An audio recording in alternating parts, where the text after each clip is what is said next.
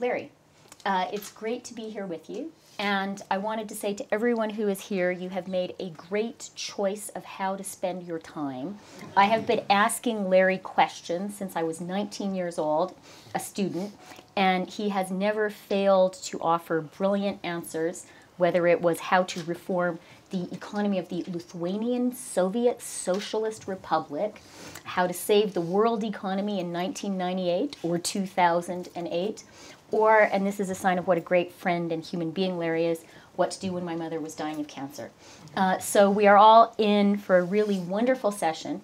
I'm a journalist, so I pulled a few people beforehand and I said, okay, what should I ask Larry? Top of the agenda, Larry, was people wanted to know, given your experience in the Treasury with Bill Clinton, in the White House with Barack Obama, what is your view of the U.S. economy right now, and what advice, as someone who has been an insider but is a little bit on the outside, and the president is reelected, so you can speak your mind, what should he do? Look, I think people have counted the United States out before.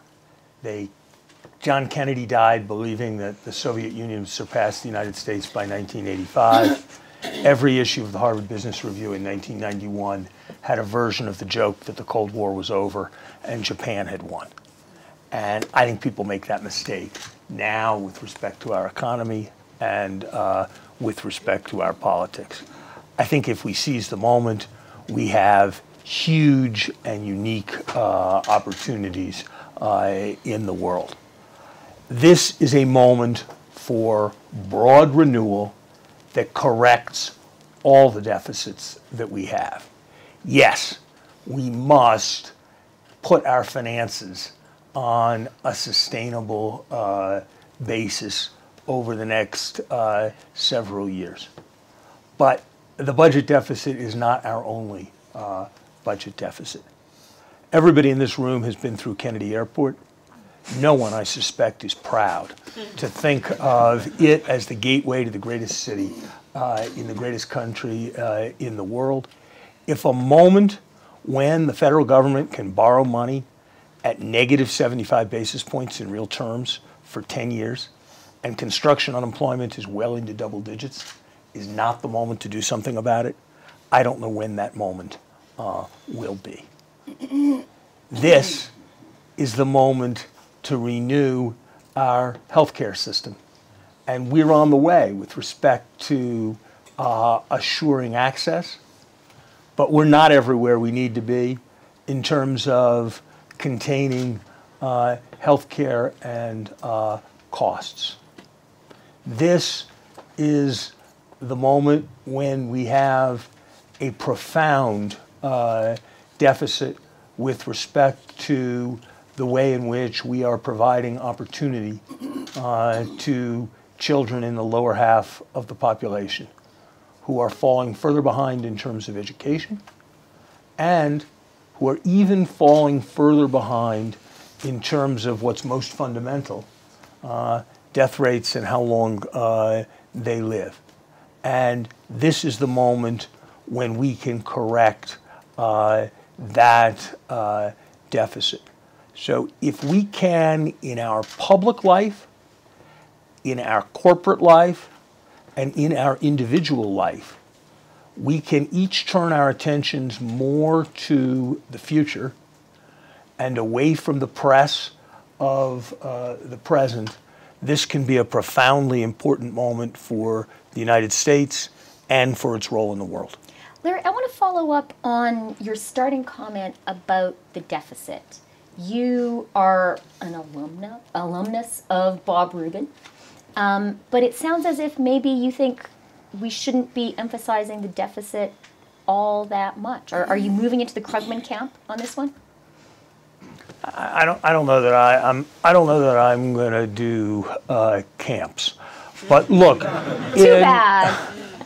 Look, in 1993, here's what the situation was. Capital costs were really high. The trade deficit was really big.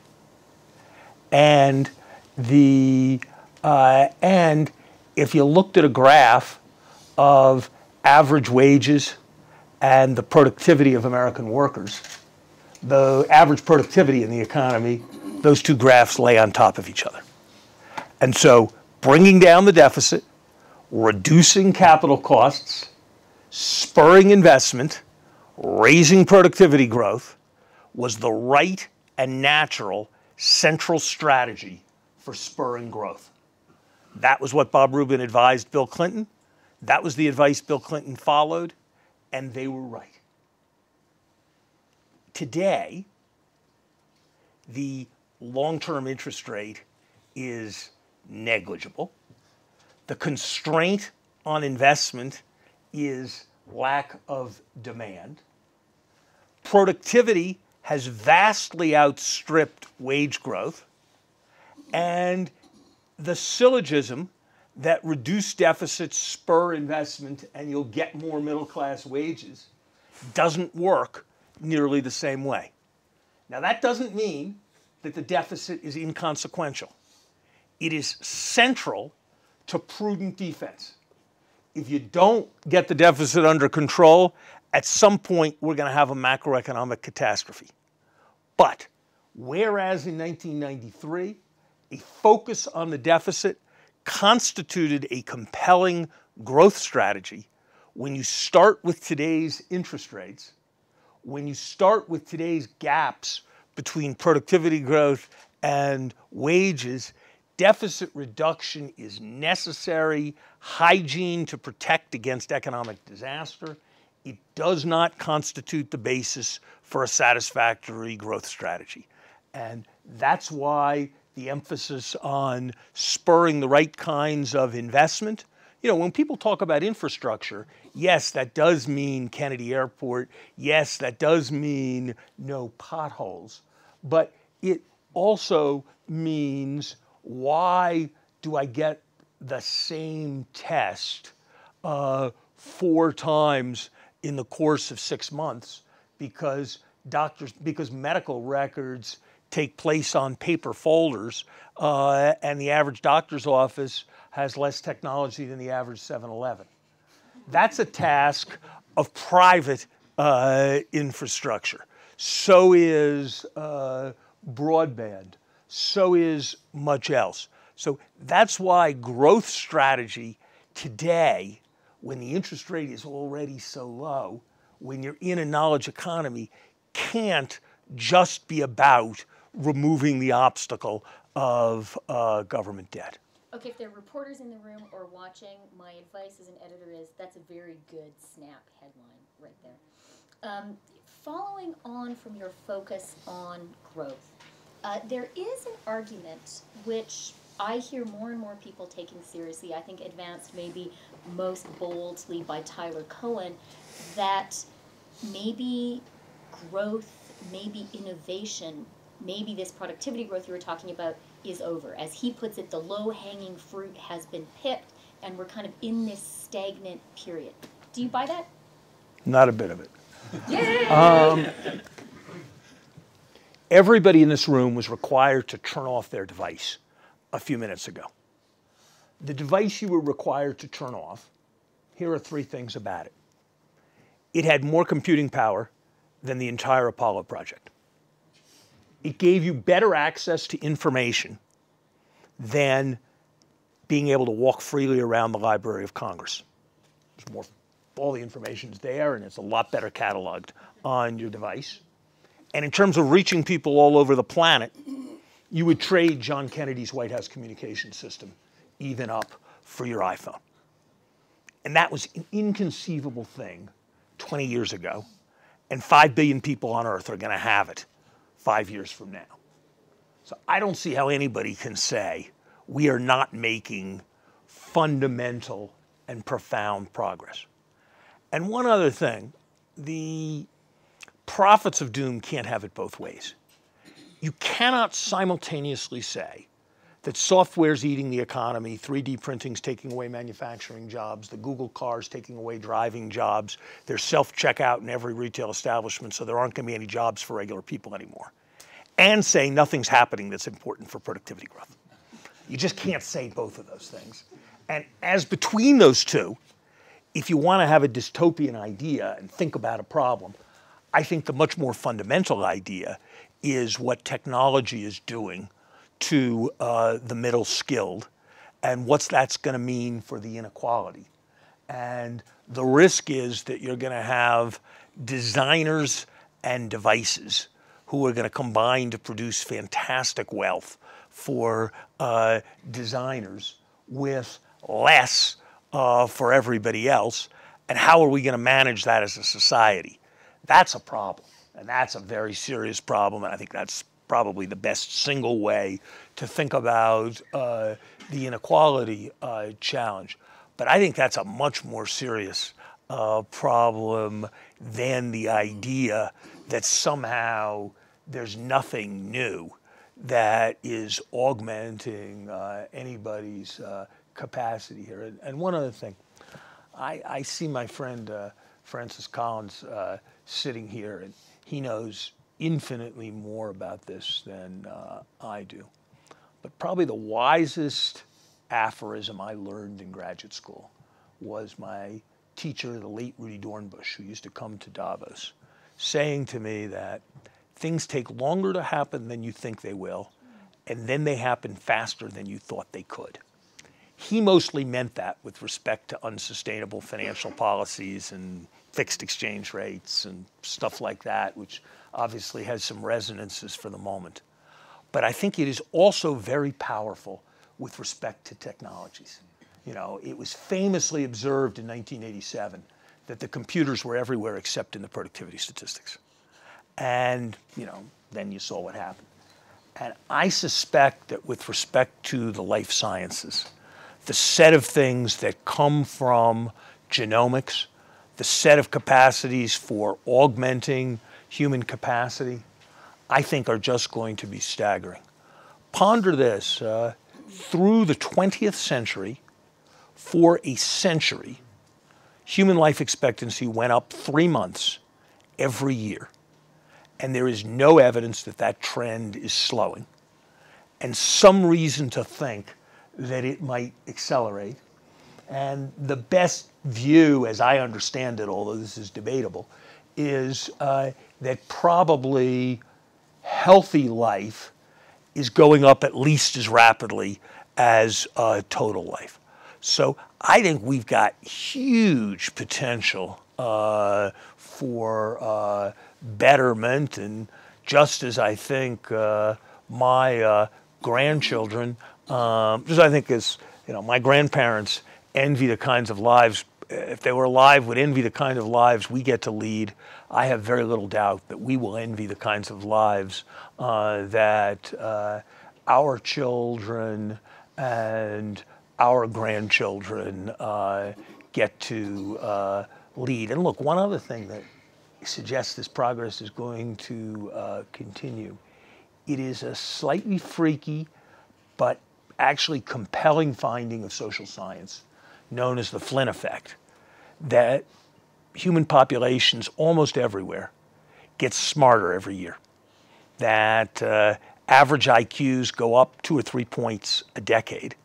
And if you kind of don't believe that, just turn on the leading TV show of my childhood, The Beverly Hillbillies, and then turn on a leading TV show of a few years ago, like West Wing, and ask yourself what intellectual demands they place on the watcher, and you will see that. So I think the progress in understanding, in comprehension, in so many things is staggering. And by the way, I think that's an important part of why, as my Harvard colleague Steve Pinker has demonstrated, there's, with fluctuations, a trend towards much less violence in the world. And that's very much at the heart of what the president talked about in his inaugural address when he spoke of Selma and Stonewall, the widening circle of inclusion, tolerance, and opportunity. So we could make huge mistakes, we could blow it, there could be reversals, but fundamentally, I think long-term progress by free and freer societies is about as secure a bet as there is. Okay, you're a cheerleader, and when I go home, I'm going to tell my kids Larry Summers says they are smarter than I am, which they will be very happy to hear. I'm sure Tyler Cohen is watching this, so consider the gauntlet dropped. Tyler, I want to get your blog response. You touched, Larry, on another issue that I know you think is very important, which is this issue of inequality and the shape of the economy. My sort of journalistic hyperbole about kind of the dystopian possibility is maybe we're going to be divided into a society of a few geniuses who invent Google and iPhones and everybody else who gives them massages. How much are you worried about the economic forces pushing us in those directions, the gap that we're seeing opening up between productivity gains and wages, and what should we do about it?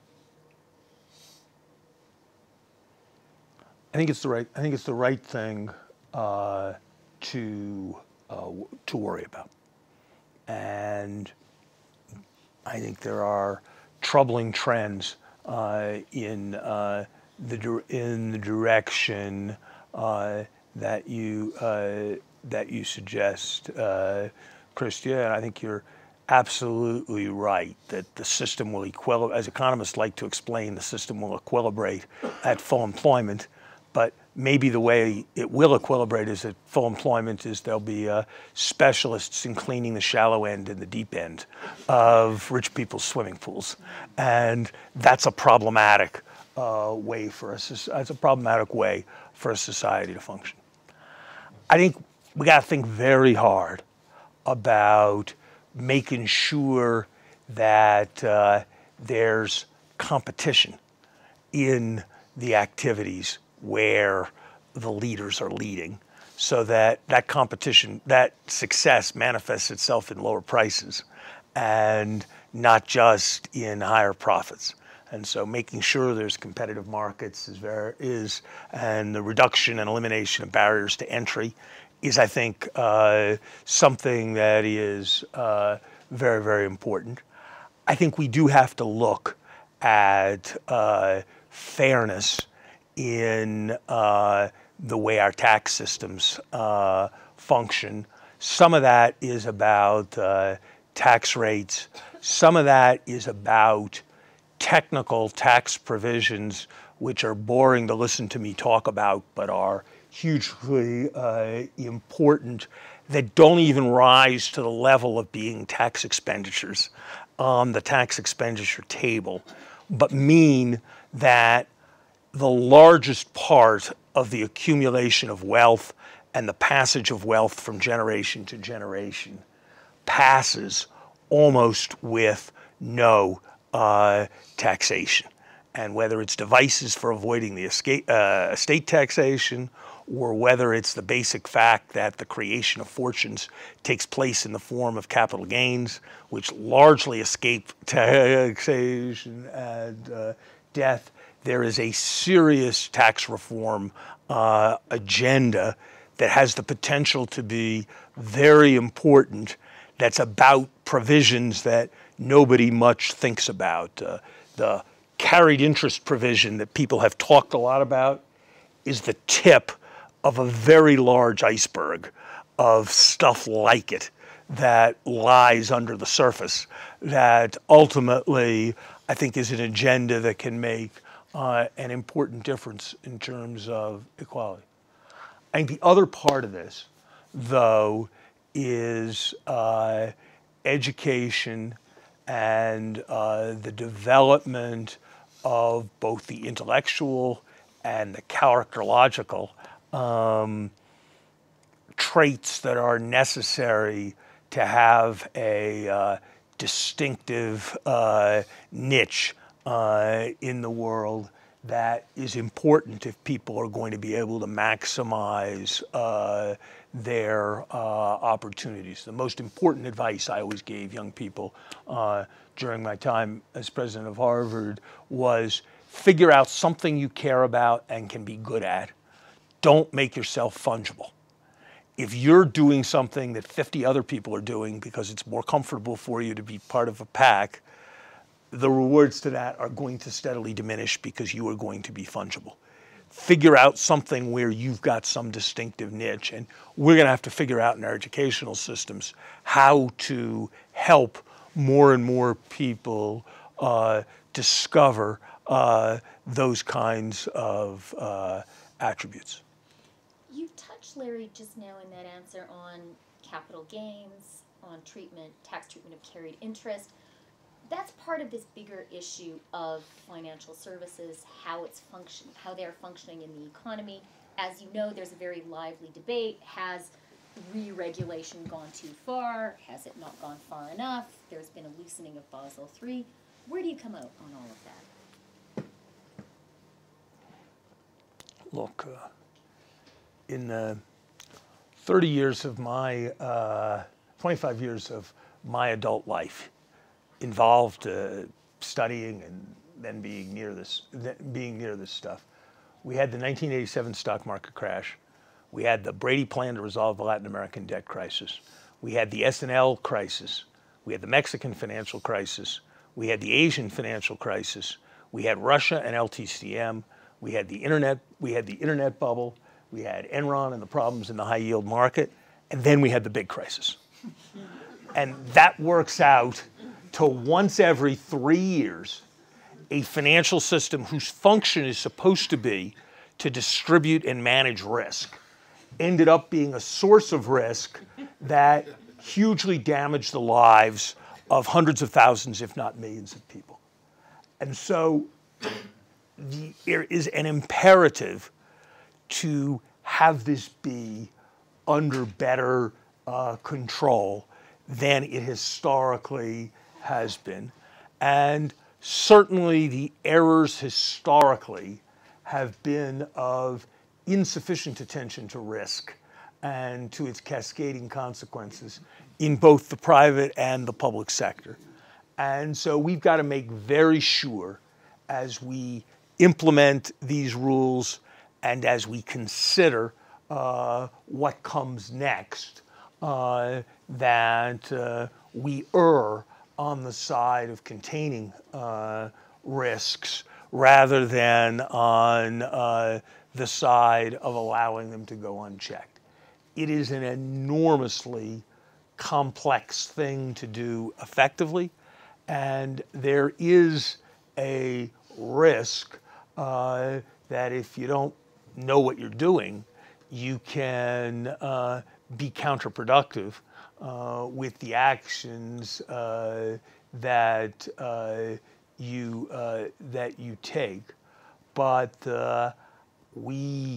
this requires enormous and disinterested attention, and I have to say, as one who's not especially given to populist instinct, the 4.5 lobbyists at a cost of about $1 million per member of the House and Senate who worked Dodd-Frank for a year.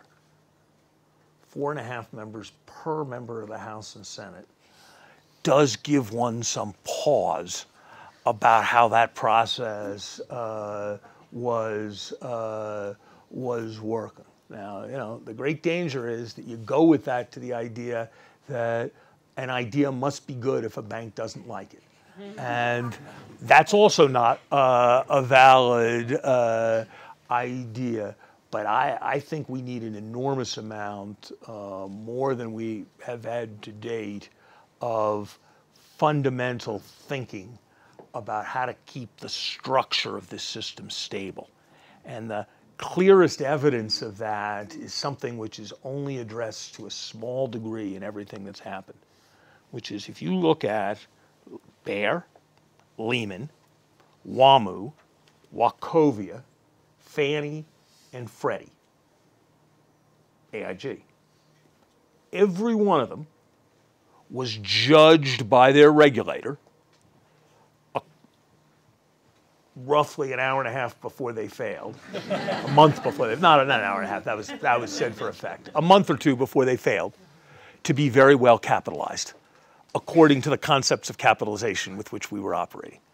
And that suggests that merely increasing capital standards in the way we have thought about capital may not entirely nail this problem. And look, it is precisely because I have so much admiration for Jamie Dimon and some of his colleagues at J.P. Morgan that the saga of the whale is, it seems to me, so troubling, because they really did have they had every incentive to not have that happen, really every incentive to not have that happen. And if they couldn't make it not happen, you gotta sort of wonder whether a group of civil servants watching intermittently are how and in what ways they're going to be able to contain risks. So I think this needs a lot more reflection than it's received. I am sure that the combination of the fears engendered by what has happened and the steps that have been taken have operated in the direction of reducing risk, but this will take a lot. This is not a challenge for a day or a week or a year. This is a continuing challenge that needs to be managed. Any hints on in which direction the answer lies? Is it improving the type of capital? Is it breaking up these institutions? Is it around liquidity? Liquidity is part of it. Reliance on markets and automaticity is another part of it. Reducing interdependence in any situation where, anytime you have a situation where it's good to be first to the exit, you have the potential for substantial instability. In general, I'd be looking not as an alternative to regulation, but as a supplement to a little more looking at signals that are coming from the market as a sign of when there's potential for serious problems. Okay, our time is almost running out. I'm going to try to squeeze in 2 more questions, so let's do them at a speed rate.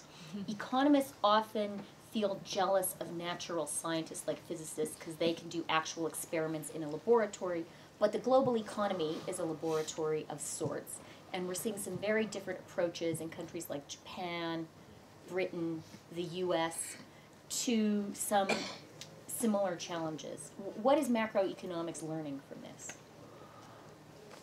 Look, I think 3 years from now, people are going to be able to look at what's happened in Japan and look at what's happened in Britain and learn something. If Japan has worked its way into hyperinflation and Britain is thriving, it's going to be impossible for Paul Krugman and other Keynesians to keep talking the way they have talked. Conversely, if Britain is stagnant and Japan has turned around after 20 years of stagnation, those who dismiss the idea of stimulus and believe that austerity is the answer are going to have a much more difficult time leaning their views. I try to apply a discipline to myself, which I guess I think journalists should apply to everybody on the everybody who thinks and writes in this stuff. What could you see in the next several years that would lead you to think you'd been importantly wrong and would cause you to think you should change your mind? And I think that people should think about where they are on what's happening in Britain and Japan, and that's got the potential to be a powerful, not perfect in a variety of things that aren't controlled for and the like, but I think that's got the potential to be a powerful test. Okay, we have you on the record. Where are you placing your bets? I'm going to go somewhere. I'm going to go somewhere in between. I think austerity is not the route to prosperity in any country where the interest rate is near zero. Not ever.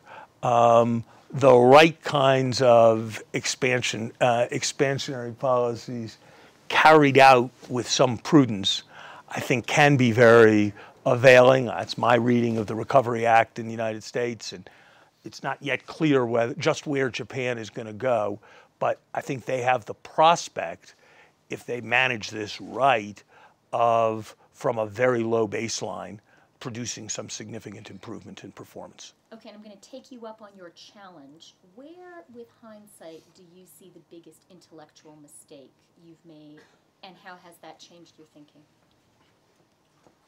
Well, I wasn't quite. It's like the old interview question. What's your biggest flaw? I'm really too conscientious. Gosh.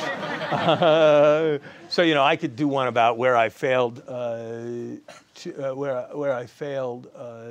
to persuade people.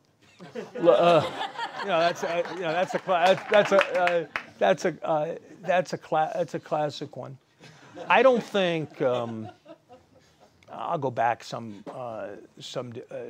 distance. I think in retrospect, and it was a consequential thing, as we addressed Indonesia in the 1990s, I think we insufficiently understood that what we interpreted with some legitimacy as supporting resistance to corruption was, as it was implemented on the ground, a threat to an ethnic minority, the Chinese population, that had a very large amount of money in a small minority, and probably generated more capital flight and instability than it did confidence by some significant margin.